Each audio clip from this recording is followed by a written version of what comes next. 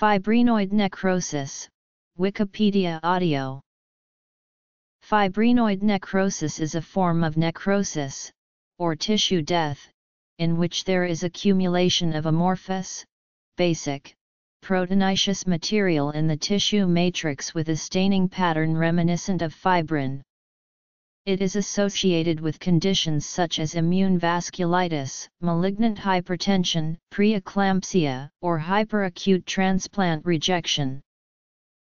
In small vessel vasculitis, fibrin plugs frequently occur in the vessel lumen, but the term fibrinoid is usually used to refer to material outside the lumen of a vessel.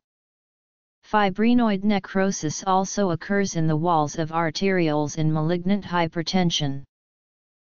Fibrinoid necrosis is a special form of necrosis usually seen in immune reactions involving blood vessels, known as type 3 hypersensitivity reactions.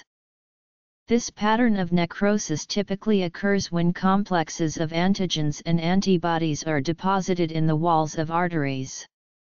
Deposits of these immune complexes, together with fibrin that has leaked out of vessels, result in a bright pink and amorphous appearance in H&E stains, called fibrinoid by pathologists. Ultimately, in the living patient, most necrotic cells and their contents disappear by phagocytosis of the debris and enzymatic digestion by leukocytes. If necrotic cells and cellular debris are not promptly destroyed and reabsorbed, they tend to attract calcium salts and other minerals and to become calcified. Common sites undergoing fibrinoid necrosis are SLE, Askoff bodies seen in rheumatic heart disease, arthus reaction, serum sickness, polyarteritis nodosa, post-streptococcal glomerulonephritis, hyperacutely rejected grafts, malignant hypertension.